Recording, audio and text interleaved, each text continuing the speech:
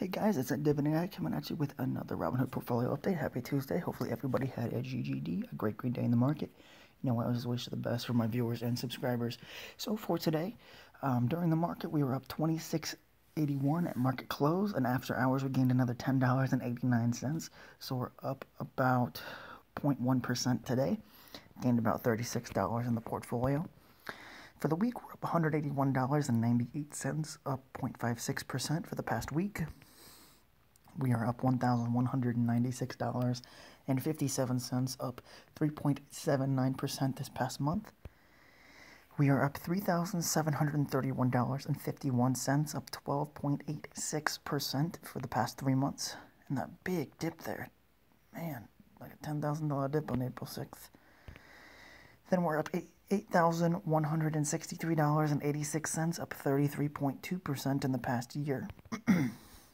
And then all time, we are up $7,133.89, up 27.85% since April 13th of 2018.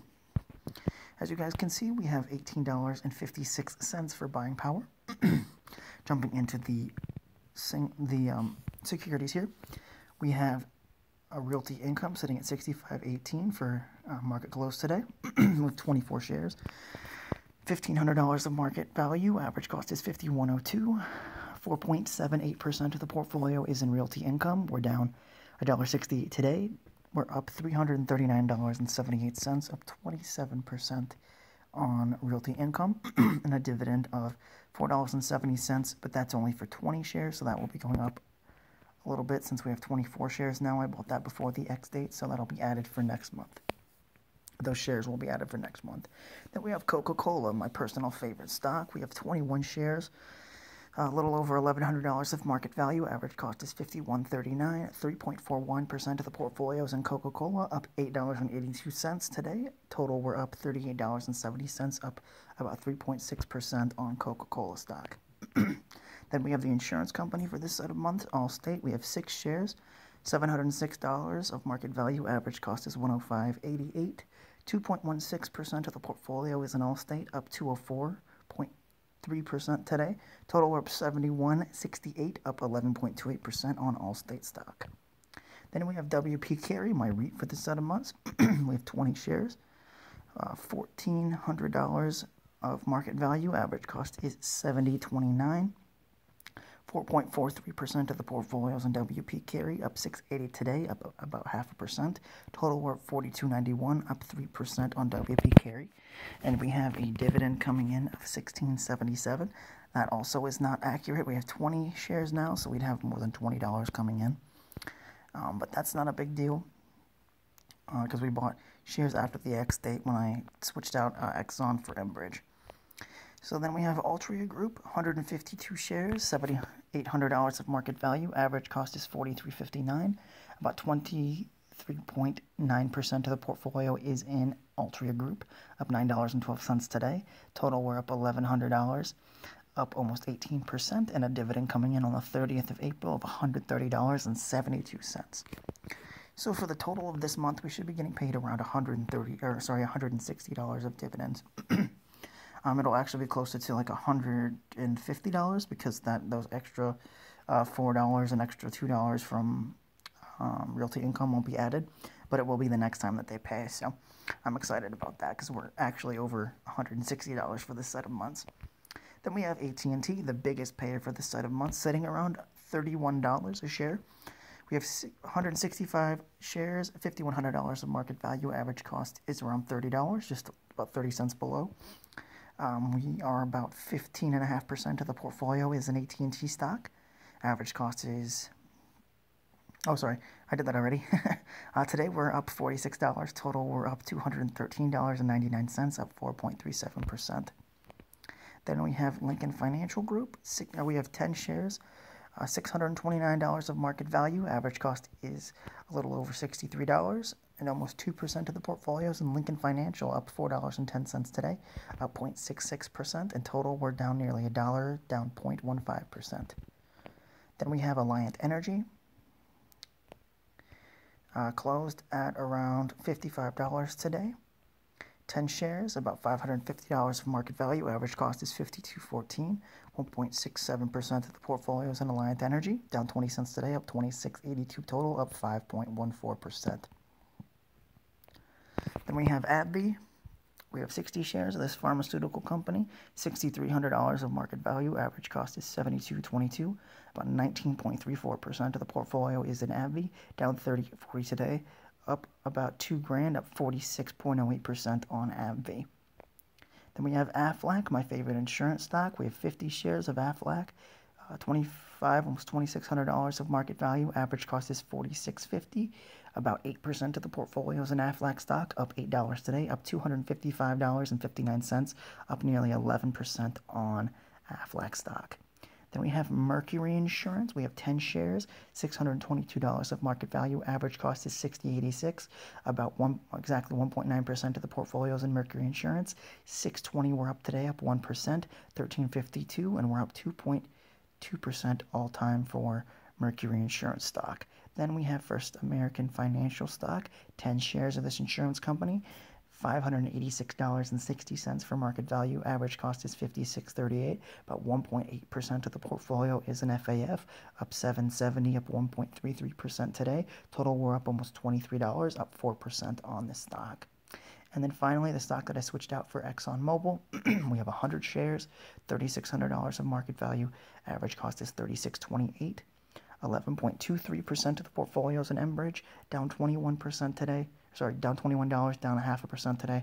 Total, we're up $49, up 1.36% all time. So that finishes up the portfolio for stocks that I own. I'm super excited to be putting more money into Coca Cola, into Alliant Energy, and into the other insurance companies, so they equal out to Aflac's total number of shares. Then for our watch list, we have Mondolez. I wanted a consumer brand for the first set of months. I know I have Coca Cola, but I wanted more food in the portfolio, which Mondolez has exactly that. At $59 right now, I wouldn't want to be buying it. 52-week high is $60, so it's really close to that high right now. But the 52-week low is at $48, so about $10 off of the current price. So I would want to buy this around $50 if I could get it around there. So they own Nabisco, which include Oreo, Cadbury, Trident Gum. They own Chips Ahoy, Teddy Grahams. They own Triscuit, Ritz, Chicken and a Biscuit. So a lot of the snack goods that I buy personally, and that's kind of what I wanted to go after for a consumer brand. And it fits in the set of months as Coca Cola, but Coca Cola doesn't pay in January, so Mondolez will take over that payment and help kind of even out the number of stocks that pay me. Next, we have Procter & Gamble. I did have General Mills here before. I've had Apple here before, and honestly, I like Procter & Gamble a lot better. I wanted to own Gillette, and they own so many consumer brands. It's crazy. As you guys can see, I've owned it in the past. But they have so much. They have shaving products, oral care products, toothpaste, personal care, vitamins, mineral supplements, home care, laundry, detergents, air freshener, baby and feminine care, baby wipes, diapers, adult feminine care, paper towels, tissues, and toilet paper. Like, they have so much for when it comes to products and diversification. And as you guys can see, I've bought it and sold it before. Bought it at 82, sold it at 93, and got a dividend as well. So, but if I was smart, I would have kept it at 82, because I'd be up way big on Procter & Gamble. But that was, when was that? 2018. So when I read about when I started, a few months after starting investing. So Procter & Gamble at 136. The 52-week high is 46.